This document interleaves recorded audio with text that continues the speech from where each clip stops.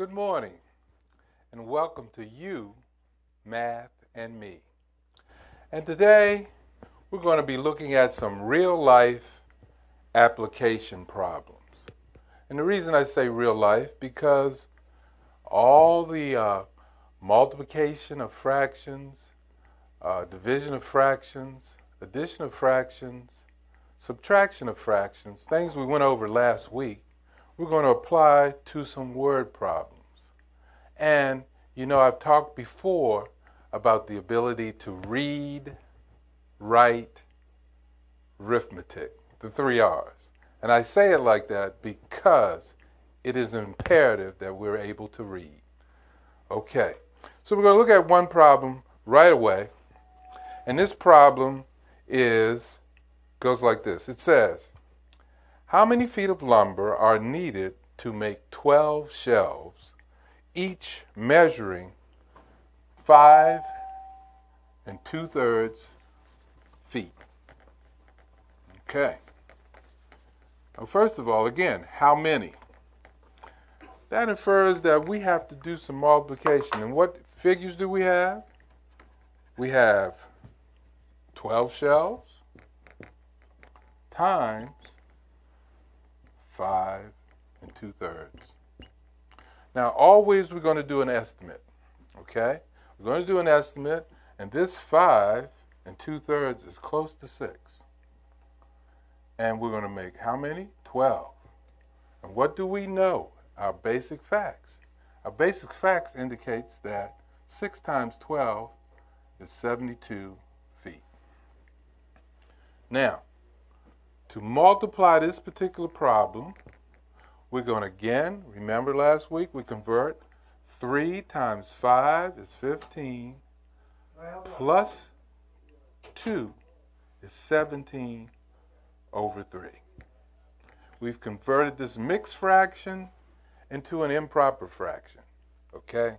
Now, we can rewrite this 12 over 1, and now we have what's called cross multiplication. Have to know those factors. 3 goes into itself once, and 3 goes into 12 4 times. And then you have the numerators that we must multiply. 4 times 7, 28, carry the 2. 4 times 1 is 4, plus 2 is 6. And we have 68 over 1. And our estimate was 72 feet.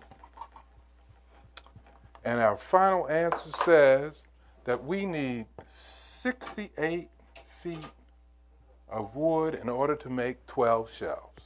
And that's one application. So again, when you're building those shelves, we want to measure twice, cut once. The next application that we're going to look at, and again, it's a multiplication problem, is money. Overtime pay. We all like to make some overtime. And in this case, overtime is 1.5 times your hourly wage. And in this case, Richard earns $8 an hour. How much is his hourly overtime rate? Again, simple, $8 per hour times 1 1/2 when he exceeds the basic 40-hour week. Again, 8. We convert this mixed number to an improper fraction. 2 times 1 is 2, plus 1 is 3 over 2. 2 goes into itself once. 2 goes into 8 4 times. 4 times 3 is 12. So in this case, Richard would make $12 an hour when he gets into that overtime motion. Okay. Very important to know because we don't want to be cheated when we're working overtime.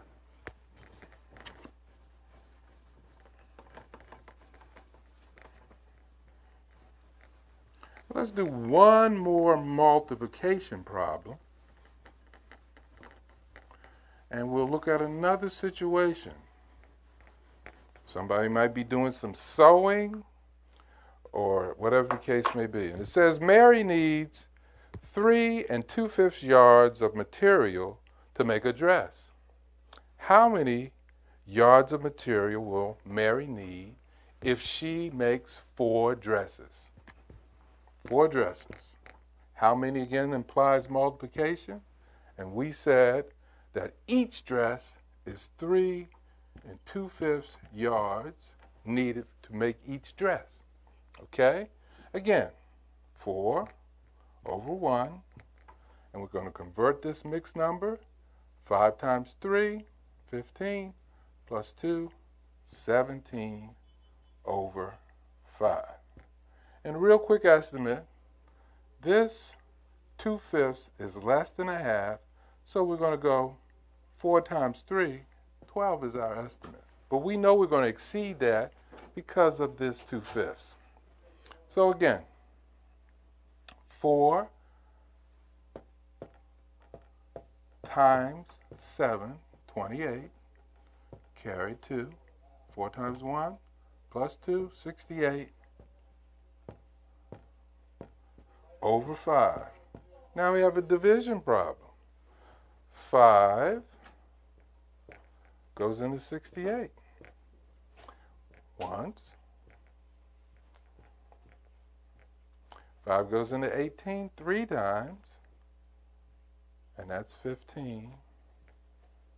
And our remainder becomes the numerator, and our divisor becomes the denominator. So we need 13 3/5 yards of material in order to make 4 dresses. Okay.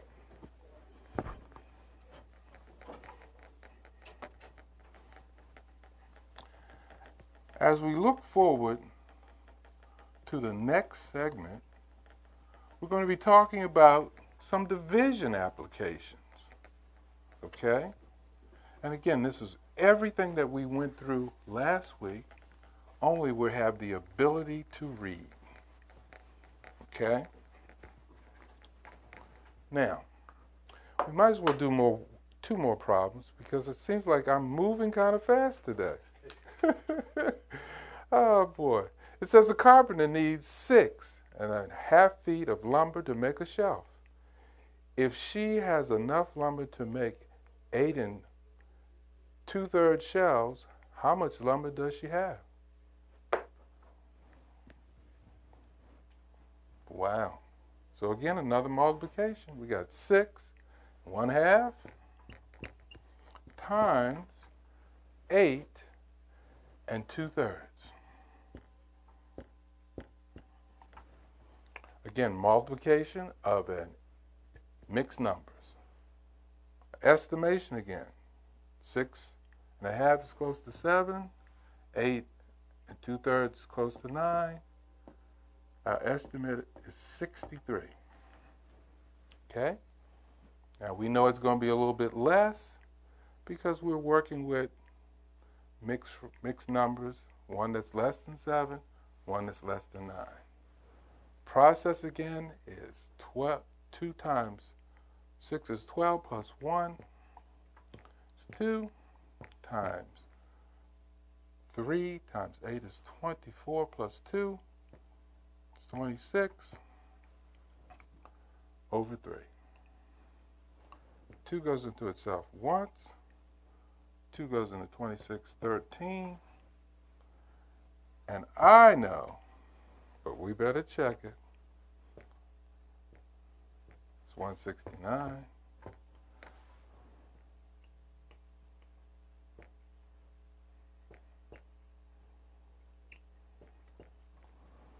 Over 3. And again, we have another division problem. 169 divided by 3, 5, that's 15, 6, that's 18, and 1/3.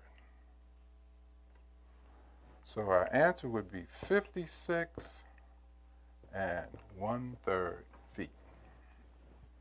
Okay.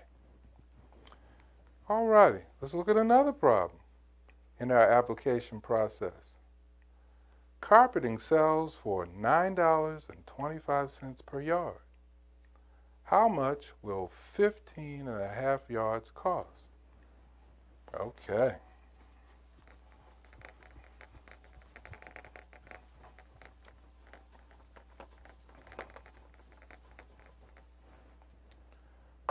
Again, $9.25, and it says note, $9.25 is equivalent to 9 1/4.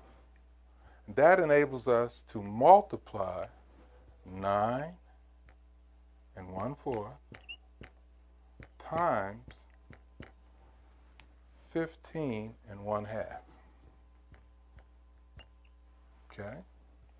Conversion, 4 times 9, 36, plus 1, 37, over 4, times 2 times 15 is 30, 31 over 2. Okay. So we have here, denominator is 6, and then we have to do some multiplication. 1 times 37 is 37, 21, 11. And that numerator is 1,147 divided by 6.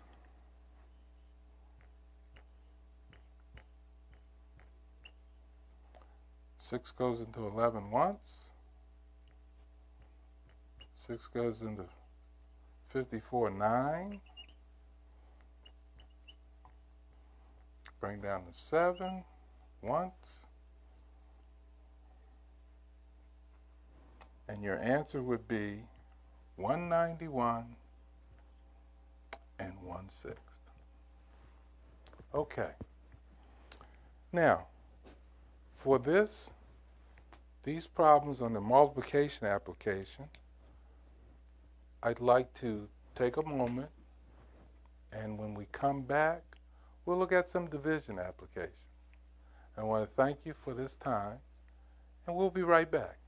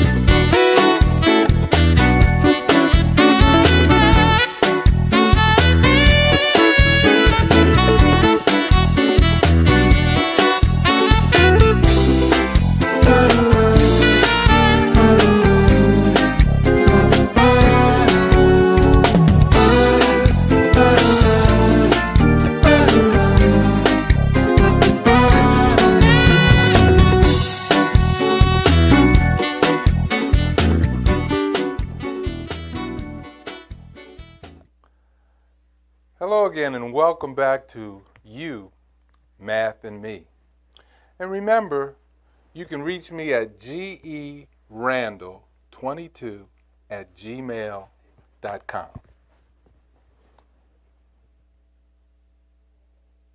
Okay, again, that's gerandall22@gmail.com. All right, we're going to look at some division applications.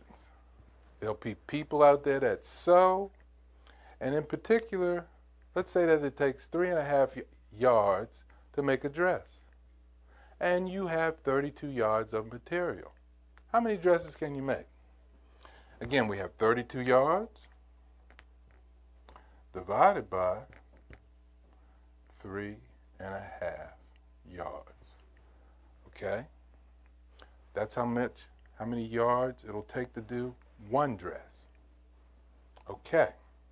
So the division says 32 divided by, and we're going to change this or convert this mixed number into an improper fraction. 2 times 3 is 6 plus 1 is 7 over 2. Okay?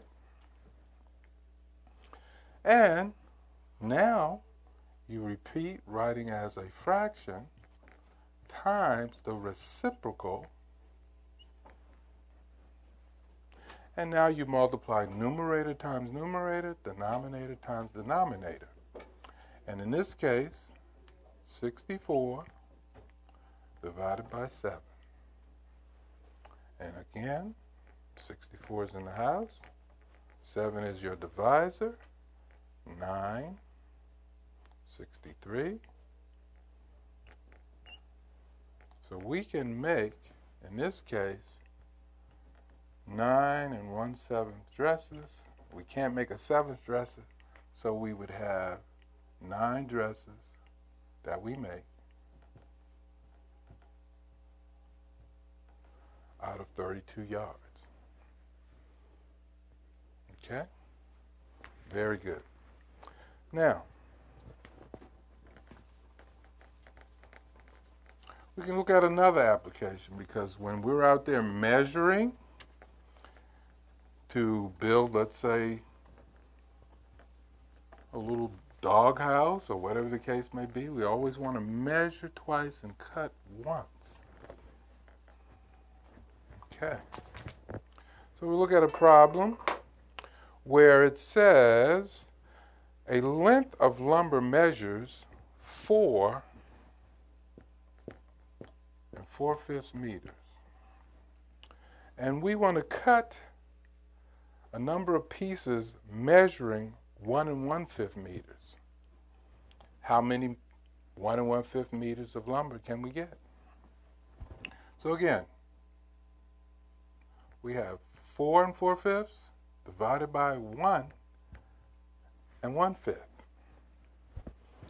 We're going to convert our mixed numbers into improper fractions. 5 times 4 is 20 plus 4 is 24 over 5 divided by 5 times 1 is 5 plus 1 is 6 over 5. And the rule says to repeat the first fraction multiplied by its reciprocal. And this one, 5 goes into itself once, 5 goes into itself once, 6 goes into itself once, and 6 goes into 24 4 times. 1 times 1, 4 times 1, and that's equivalent to 4 pieces of lumber cut at 1 1/5 feet. Measure twice, cut once. And again, these are real-life applications. You'll be able to figure out how many pieces of lumber you're going to need or be able to cut out of a certain length. And all of this pertains to our ability to work with fractions and measure and so forth. Okay. How many pieces of ribbon, each measuring 15 inches, can be cut from a ribbon that's 6 1/4 feet? We got some conversions. We got 15 inches. We've got 6 1/4 feet.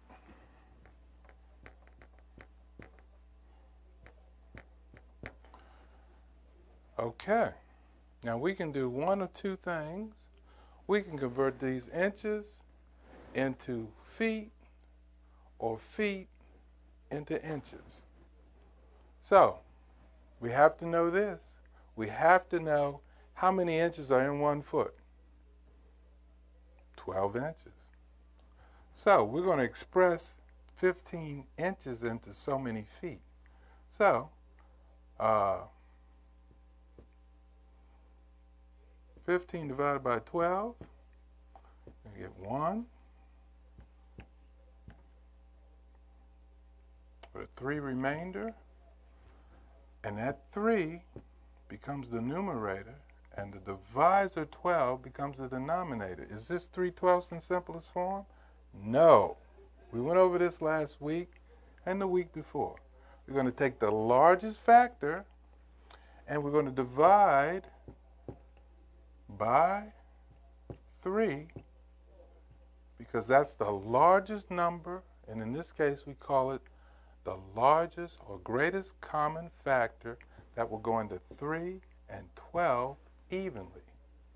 And in this case we're going to have 1, this one right here, and 3 divided by 3 is 1, and 12 divided by 3 is 4, and now we've expressed this 15 inches as 1 1/4 feet.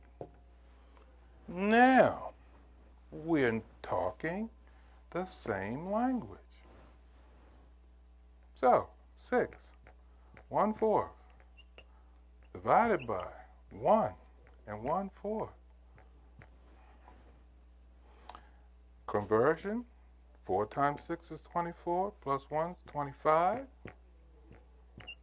over 4, divided by 4 times 1 plus 1, 5 over 4.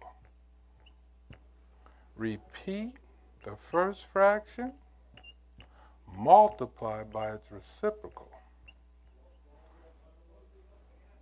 1, 1, 5 into itself once, 5 times. 5 times 1, 1 times 1. How many pieces of ribbon? 5 pieces of ribbon. That was 15 inches long, that we converted to 1 1/4 feet. And then these two could talk to one another because we had 6 1/4 feet. Again, in order for this particular problem to be answered correctly, we had to convert this 15 inches to feet, or we could have converted this 6 1/4 feet to inches. Easier to do this. Okay?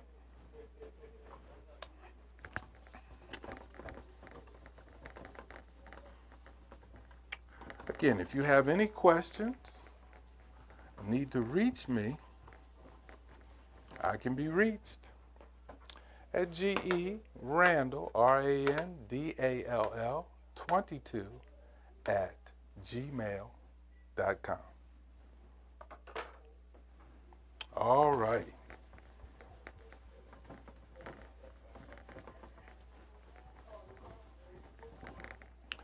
Let's see if we can get one more in. It says, if a board is 10 1/4 feet long and is cut into 6 equal pieces, how long will each piece be? Okay, 10 1/4 feet divided by 6. Conversion, 4 times 10, 40 plus 1, divided by In this case, 6 over 1. Repeat the first fraction. Multiply by the reciprocal. And you have 41 over 24. And that equals 1 and 17 over 24. Okay? So in this case,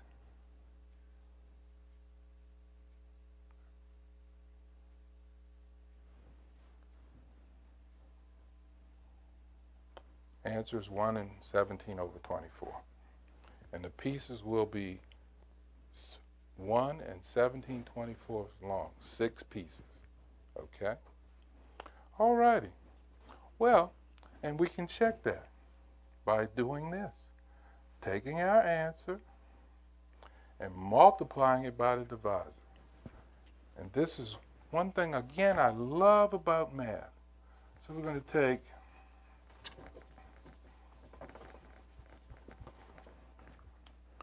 6 over 1 times 41 over 24. 6 goes into itself once. 6 goes here 4 times. And 41 divided by 4 is 10 and 1/4, where we started. Love it. I love it. I love it. Again, when you're taking that test, and if you know the process, maybe you make a numeric error, but if you know the process and how division and multiplication are related, addition and subtraction are related, you'll be able to check your answers without issue. And for today, I think we're done. And I want to thank you for watching Math and Me.